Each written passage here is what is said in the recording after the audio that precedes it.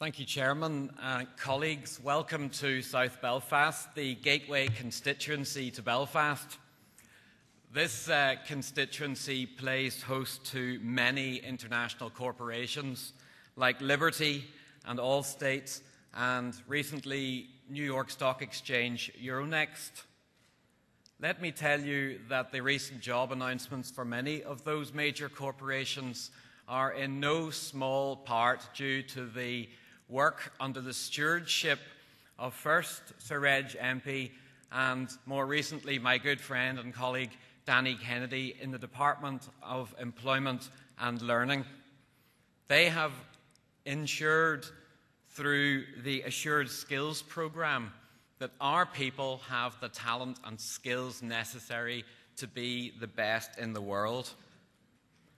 I have myself been involved in delivering foreign and direct investment in major projects over the last 20 years. I know just how competitive this environment is. I know that C-level executives, that's chief technology officers, chief financial officers, and chief executive officers, are looking for a cost-effective environment, and they're looking for those skills that I've referred to.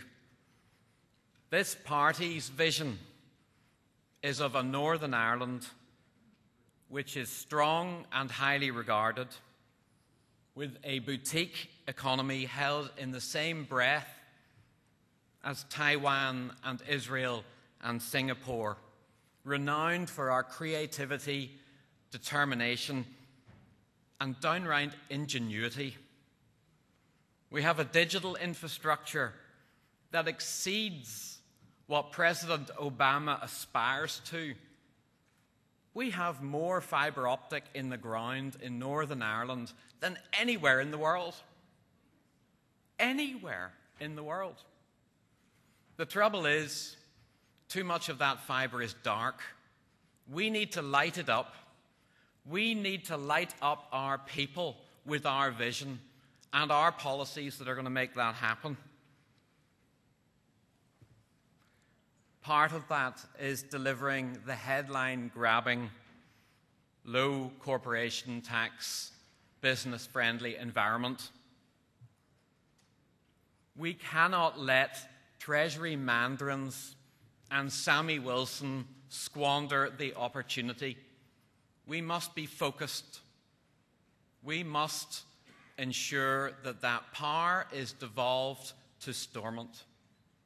Then maturely we, from a position of leadership, can take matters forward from there and deliver our vision for all of the people of Northern Ireland. I support the motion.